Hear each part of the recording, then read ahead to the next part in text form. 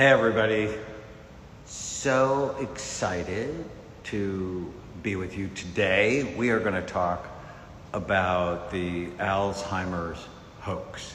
And new research came out that those people who helped originally develop the beta amyloid deposition cause of Alzheimer's disease, Alzheimer's caused by your brain producing too much of a sticky, gooey protein called beta amyloid, that they weren't completely honest with the data. And scientists at a very high level for a number of years have been saying this isn't working. And the problem with this is there have been billions of dollars of research going into beta amyloid prevention strategies, beta amyloid vaccine strategies, beta amyloid drug strategies, and none of them have worked. And even the new medicine that was approved by the FDA, which is very expensive, still doesn't work at a level that is clinically significant for most people. So, what's the problem with all of this? It's derailed decades so that people who need help can get the right help. And in 2004, neurologist Rod Schenkel and I wrote a book called Preventing Alzheimer's, and we argued there's never going to be a pill and there's never going to be a vaccine to prevent Alzheimer's. Why? There are too many causes. And then in 2017, I wrote my book, Memory Rescue. And some of you may actually know of Dale Bredesen's work. And basically he says the first cure for Alzheimer's. And I'm like, it's basically what we wrote in 2004. And here's the big idea. If you want to keep your brain healthy or rescue it if it's headed for trouble, you have to prevent or treat the 11 major risk factors that steal your mind. And a couple of things we know from the imaging research is that Alzheimer's disease actually starts in your brain decades before you have any symptoms.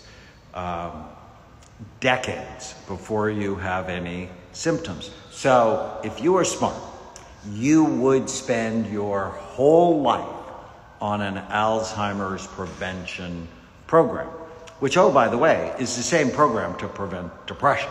It's the same program to prevent any mental health because, like newsflash, your brain creates your mind, and if your brain's not right, your mind is not right.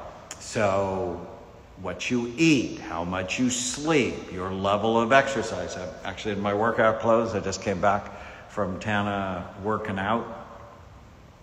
It's not going to be, you're going to take a pill, decrease amyloid, beta amyloid in your brain, and then you'll be fine. It's not going to happen. The research was fudged. The research was wrong. And it is so important that we really understand Alzheimer's disease has many different causes, just like depression has many different causes. And if you want to keep your brain healthy,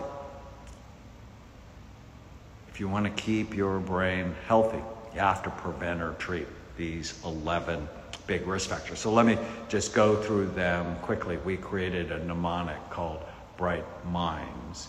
And the B in Bright Minds is for blood flow. Low blood flow, #1 brain imaging predictor of Alzheimer's disease. That's why I just worked out. I was on a bike, lifted weights, increased blood flow, stretched. All of these things are just critical so that you have healthy blood flow. Kill the caffeine, the nicotine, alcohol, marijuana, all of those decrease blood flow to the brain. Make sure your blood pressure is healthy. Too low, it's a problem. Too high, it's a big problem. The R is retirement and aging. Learn something new every single day. And be connected to other people. Isolation, loneliness is a significant contributor to Alzheimer's disease. I is inflammation, which is why I'm a flossing fool. You don't want gum disease. I take omega-3 fatty acids every day to decrease inflammation. Curcumins can decrease inflammation, and a probiotic to keep your gut healthy. G is genetics. Stuff runs in families. I have obesity and heart disease in my family, but I'm not overweight and I don't have heart disease. Why? Because I'm in an obesity and heart disease prevention program every single day of my life because I know my risks. Know your risks. If you have substance abuse in your family, don't use. H is for head trauma, just a major cause of mental health problems. T is for toxins, alcohol, marijuana, environmental toxins, so mold or mercury, heavy metals, general anesthesia, the air you breathe. People who live with there's more air pollution have a higher incidence of Alzheimer's disease, and the water you drink. I'm in Florida today. You can see the water a little bit behind me, and a study from Florida International University found that a lot of fish cast off the coast of Florida have pharmaceutical medications in their tissue. On average, they had 7.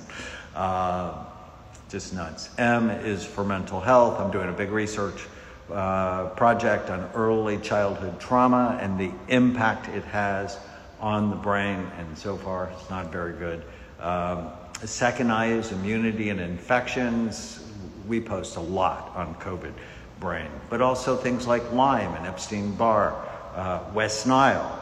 All sorts of infections can lead to Alzheimer's disease. N is for neurohormone disorders. You want to optimize your hormones, get them tested every year. D is diabetes, just a huge problem. No pun intended. As your weight goes up, the size and function of your brain goes down. I know there's a big body positivity movement. You don't want a smaller brain. Get to a healthy weight. Now, don't be underweight, because that's no good. Brand new study out today on anorexia. Anorexia hurts the brain. Healthy weight, BMI between 18.5 and 25. And S is sleep. Make sleep a priority. So that's my Alzheimer's prevention treatment program. Beta amyloid may in fact be protective. I'm just going to close with this one story. I was at a big scientific meeting with people from GE, General Electric, and they spent $100 million developing a medicine to track beta amyloid in the brain. And so a lot of neurologists actually order an amyloid study, and the medicine's called Amyvid. And I looked at him, I'm like, how much did you spend to develop this? He said $100 million. I'm like, Brain Spect, the study we do at Amen Clinics, and the medicine we use, also owned by GE. Brain Spect will tell you Alzheimer's, yes or no, but it'll also tell you about frontal temporal lobe dementia, Parkinson or Lewy body dementia, what Robin Williams died of. It'll say, is this head trauma, alcohol, infectious, or this thing called pseudo-dementia, which is you're really depressed, and that's why you look like you have dementia. I hope all this is helpful to you. I'm working on a brand new show for public television called Memory Makeover. A lot of this information you can find in my book, Memory Rescue, or The End of Mental Illness. I hope all of you have a great day. Take care.